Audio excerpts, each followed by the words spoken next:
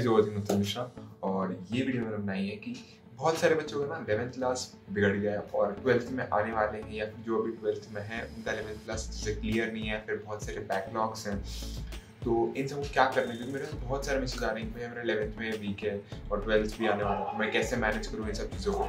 तो वही मैं इस वीडियो में बताने वाला हूँ। वीडियो शुरुआत से एंड तक अच्छे से देख लेना, ठीक है। तो शुरू करते हैं। यार ऐसी कुछ बात है कि 11th हो गया है, अब मैं उसका अपन ना कुछ कर सकते हैं, ना तुम वापस जाके टाइम में पढ़ सकते हो, ठीक है। तो अपने पास एक सिंपल सा यही तरीका है कि 12th बचा है तो 12th में 11th का पढ़ना है। तो अब कैसे होगा यार, देखो कोई भी अगर जे एडवांस का क्वेश्चन बनता है ना, तो उसमें 11th का पार्ट मिक्सअप रहता है कोई अच्छा सा। देखो इलेक्ट्रोडायनेमिक्स तुम क्वेश्चन कर लोगे, पर इलेक्ट्रोडायनेमिक्स में अगर मैकेनिक्स का तड़का लगा हुआ ना तो नहीं हो पाएगा तुमसे। मतलब हो जाएगा, पर अगर तुमने 11th का अच्छे से नहीं पढ़ा है तो नहीं हो पाएगा।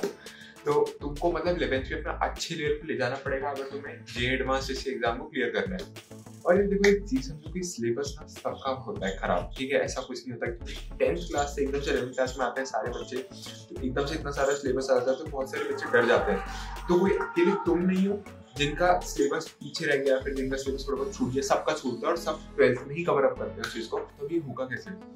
तो यार देखो क्या करना है ना, तुम्हें जैसे तुम्हारा एक वीक आता है, जैसे अभी जैसे 12th शुरू हो जाए, फिर 12th की जो छुट्टियां होंगी तो उसमें एक वीक में 12th का सिलेबस तो शुरू हो जाएगा। तो तुम्हें वीक के एक दिन में कम से कम 1-2 घंटे अपना 11th को रिवाइज करना है अलग से। मतलब जितना भी तुम एफर्ट डाल रहे हो उससे ज्यादा तुम्हें 1-2 घंटे और लगाने, और उसमें तुम्हें 11th का रिवाइज करना है और 11th का पढ़ना है। एक दिन रिवाइज करो, अगले दिन क्वेश्चन करो, एक दिन मैकेनिक्स से शुरू कर दो जिनका शुरुआत से खराब पड़ा है 11th, या फिर जिनके जो इनको लगते हैं वीक टॉपिक्स है, या फिर जो लोग मुझे मैसेज करते हैं कि भैया मेरे बैकलॉग्स हैं उनको कैसे क्लियर करूँ। तो यार बैकलॉग्स को क्लियर करने का सबसे यही है कि तुम थोड़ा सा टाइम निकालो एक्स्ट्रा और उसमें से क्लियर करो। देखो यार मैं तुम्हें बताता हूँ मेरी कहानी कि इनऑर्गेनिक की बुक आती थी एक वीक के जसवाल, तो मेरे क्लास में सबने सॉल्व कर ली थी वो बुक ऑलमोस्ट। मुझे बहुत लेट जाकर पता चला था कि ऐसी कोई बुक सॉल्व भी करनी पड़ती है। तो मोस्ट बच्चों को मैंने क्या माना था, मोस्ट बच्चे सो जाते हैं 1-2 बजे जो ये प्रिपरेशन करते हैं। तो मैं भी 1-2 बजे तक तो जे की प्रिपरेशन करता था, और 1-2 बजे के बाद से मैं 3 बजे तक मैं वीके जैसा सवाल सॉल्व करता था कि मैं उनके साथ भी हूँ जो मेरे से कम्पीट करने वाले हैं। मतलब जितना वो पढ़ रहे होता तो मैं पढ़ ही रहा हूँ, और जो लोग उन्होंने पहले पढ़ रखा है मैं उसको भी कंप्लीट कर रहा हूँ मेरे बचे हुए टाइम में। देखो यार कोई चीज तभी मिलती है जब तुम मेहनत करते हो उस चीज के लिए। यार ऐसे कोई नहीं बन जाता, ठीक है। मेहनत करनी पड़ती है और पढ़ाई करनी पड़ती है, उसमें ना कोई और रीजन नहीं है। देखो सबके पास सिर्फ 24 घंटे ही है। तुमने उस टाइम वेस्ट किया, उन्होंने उस टाइम यूटिलाइज किया 11th में, इसलिए उनका 11th शायद अच्छा है तुमसे, क्योंकि तुम्हारे कॉम्पिटिटर्स की बात कर रहा हूँ। तुमने उस वक्त टाइम वेस्ट किया तो अभी टाइम लगाना ही पड़ेगा। तो तुम्हें सिंपल सी यही चीज बता रहा हूँ मैं वीडियो में कि तुम अपना टाइम निकालो कहीं से। मेरे को नहीं पता कहाँ से निकालोगे, क्योंकि सबका शेड्यूल अलग अलग है। मैं अगर बोल दूंगा रात को 12 से 2 करना है तो फिर बन जाओगे तुम। मैं बोलूंगा रोज के टारगेट सेट करो कि आज मैं मैकेनिक्स की थ्योरी पढ़ूंगा, फिर वो 12 से 3 हो 3:30 हो, कोई फर्क नहीं पड़ता, ठीक है। सुबह तुम्हें उठना ही 6 बजे, और देखो 4 घंटे की नींद सबको ही मतलब काफी रहती है। मैं मेरे 11th क्लास से शायद मैं कभी ऐसा हुआ ही नहीं कि मैं 12 बजे से पहले सो गया हूँ। 12 बजे के हमेशा बाद ही सोया हूँ, और सुबह स्कूल होता था तो 6 बजे उठता था। तो बहुत बार ऐसा हुआ है कि मैं 2-2 घंटे 3-3 घंटे की नींद लेके भी स्कूल गया हूँ। मेरा रूटीन कोई डिस्टर्ब नहीं होता इससे, और ये 4 घंटे की नींद सफिशिएंट होती है किसी की भी लिए। अभी भी मेरी इतनी नींद 4-5 घंटे की। तो या तो अपनी नींद कम करो, या तो फिर कोई यहीं से एक्स्ट्रा टाइम निकालो, या तो स्कूल में करो या तो कहीं और करो। क्योंकि देखो अगर तुम ऐसे करोगे ना कि मतलब जो तुम्हारा रेगुलर पढ़ने का टाइम है उसमें से निकालोगे 2 घंटे, तो तुम्हारे कॉम्पिटिटर्स के बारे में सोचो कि वो दिन रात लगे। मैं हमेशा यही सोच कर पढ़ता था कि यार कि जो मेरे साथ कॉम्पीट करने वाले हैं ना कोटा के अंदर इतने सारे बच्चे, वो दिन रात मेहनत कर रहे होंगे वहाँ पे, और मैं यहाँ पे मैं अपने घर पे मतलब बहुत ज्यादा मस्ती था। तो फिर मैंने एक चीज सोची कि मतलब वो जो पढ़ रहे हैं वहां पे, तो मैं जब वो सोएंगे तब मैं अपना एक्स्ट्रा काम खत्म करूंगा, जो मेरे बैकलॉग्स या फिर जो मेरा 11th का पार्ट है। तो ऐसी धीरे धीरे करके चीजें होती है यार। और कोई भी देखो हर दिन नया होता है, ठीक है, हर दिन नया होता है। तुमको ये चीजें ग्रेजुअली डेवलप होंगी। एक दिन में अगर तुम एक दिन करके पूरा 11th नहीं खत्म कर सकते, ठीक है। एक दिन में पूरा 11th खत्म हो ही नहीं सकता पहली बात तो, और चीजें ग्रेजुअली होंगी। तुम एक दिन करोगे, फिर अगले दिन रिवीजन करोगे, फिर अगले दिन क्वेश्चन करोगे, फिर रिवीजन करोगे, फिर क्वेश्चन करोगे। तो धीरे धीरे धीरे धीरे करके तुम्हारे पास पूरा 12th पढ़ा है यार। 12th में 12th का सिलेबस प्लस 11th का सिलेबस भी करते हैं कुछ लोग, तो 1 साल के अंदर जो ड्रॉपर होते हैं जिनको कोई आइडिया नहीं होता जी प्रोफेशन के लिए। मेरे साथ भी एक दोस्त है जिसने ड्रॉप, मतलब उसने 12th में जेईई ग्रेजुएशन नहीं करी थी, डायरेक्ट ड्रॉपर बना और 1 साल में उसने निकाल ली जी। तो उसने, मैं उससे बात कर रहा था तो वो मुझे यही बोलता है कि यार मैंने बहुत मेहनत करी थी, मतलब बहुत ही ज़्यादा, कि क्योंकि 12th 11th को एक साथ पढ़ाया जाता है तो ये सब पॉसिबल है। नहीं तो कुछ लोगों को डाउट रहता है कि भैया 12th का सिलेबस है, 12th के सिलेबस के साथ हम 11th पढ़ेंगे तो सब कंफ्यूजन में हो जाएगा। ऐसा कुछ नहीं है। देखो 12th का सिलेबस एक अलग क्राइटेरिया में जाता है, इलेक्ट्रोडायनेमिक्स।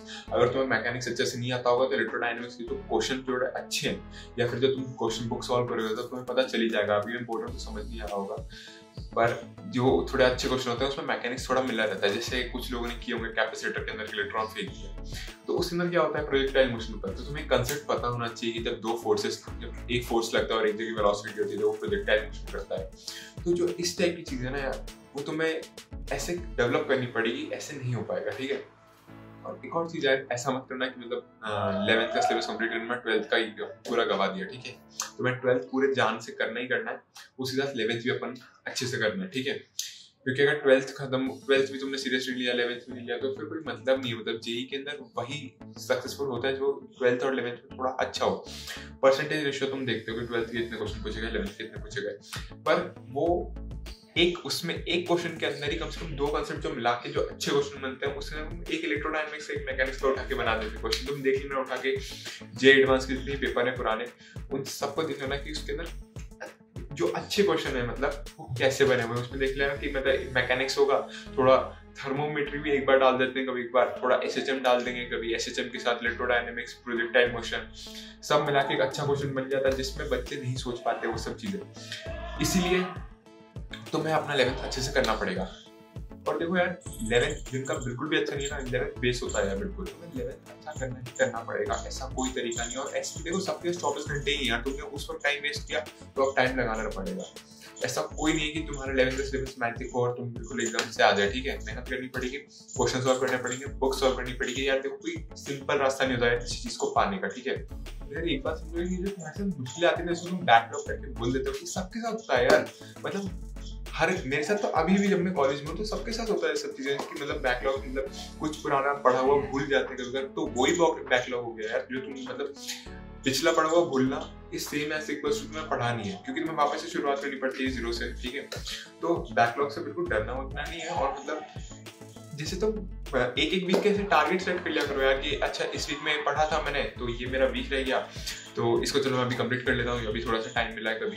और बिल्कुल टाइम वेस्ट मत करना यार, अभी बहुत क्रूशियल फेज पे हो तुम, 12th जैसी एंट्री करोगे ना, ये बहुत ज़्यादा क्रूशियल फेज है किसी प्रिपरेशन का, इसमें बिल्कुल टाइम वेस्ट मत करना। पूरी जी तोड़ मेहनत लगाओगे तभी जाके वहाँ पे, क्योंकि आजकल हर चीज़ ऑनलाइन अवेलेबल है यार, क्योंकि यूट्यूब और फिर जियो, मतलब हर चीज़ ऑनलाइन अवेलेबल है। तो बहुत सारे बच्चे पढ़ रहे हैं, ठीक है। तो तुम्हें भी अपना कंपटीशन का लेवल बढ़ाना पड़ेगा, तभी जाके तुम मतलब इतने सारे बच्चों में एक ला पाओगे 100,000 या फिर 2,000 रैंक। और यार देखो 1 साल सफिशिएंट है जेईई की प्रिपरेशन करने में, ठीक है। बहुत सारे बच्चे 1 साल प्रिपरेशन करके ही निकाल देते हैं जेईई, तो ऐसा कोई तुम्हारा नहीं है। तो बस मैनेज करना आना चाहिए कि तुम्हारा 11th का सिलेबस तुम कैसे 12th में रखते हो और 12th को कैसे प्रिपेयर करते हो, ठीक है। तो बिल्कुल भी डीमोटिवेट और इन सब चीज़ों पर विश्वास नहीं मत रखो, ठीक है। जो होगा देखा जाएगा। तुम मेहनत करो अपनी पूरी यार, जितनी मेहनत करोगे ना उतना रिजल्ट मिलेगा। एक सिंपल सी बात है, एक सिंपल सी इक्वेशन है जो हर जगह चलती है कि जितना इनपुट उतना आउटपुट, ठीक है। तुम जितना इनपुट दोगे ना उतना तुम्हें आउटपुट देगा भगवान। देखो जिनका नहीं होता ना उनकी गलतियां होती हैं और वो रियलाइज करके फिर वो ड्रॉप लेके कुछ अच्छी रैंक आते हैं, ठीक है। तो मतलब कुछ गलतियां होती है ना सबसे। अगर तुम्हारी भी जेईई की जनवरी की रैंक कम आई होगी तो क्यों आई होगी? क्योंकि तुमसे कुछ गलतियां हुई हैं। तुम गलतियों को ओवरकम करो, या फिर तुमने ज्यादा कम पढ़ाई करी होगी, उनको ओवरकम करो, क्योंकि दूसरे बच्चे ने तुमसे ज्यादा पढ़ाई करी है ना, इसलिए उनकी रैंक तुमसे ज्यादा आई है। तो तुम्हें बस सिंपल से काम करना है, जो भी तुम्हारी गलतियां हुई उसको खत्म करो और देखो फिर ऊपर जाते हो तुम, मतलब रैंक अच्छी होती है तुम्हारी। और यही बताना था मुझे इस वीडियो में। अगर वीडियो अच्छी लगे तो लाइक और सब्सक्राइब कर देना, और कोई भी कमेंट सजेशन या फिर कुछ भी चीज़ हो तुम मुझे कमेंट सेक्शन में डालो, और मुझे कोई भी दिक्कत हो तो मुझे इंस्टाग्राम पे कांटेक्ट करो।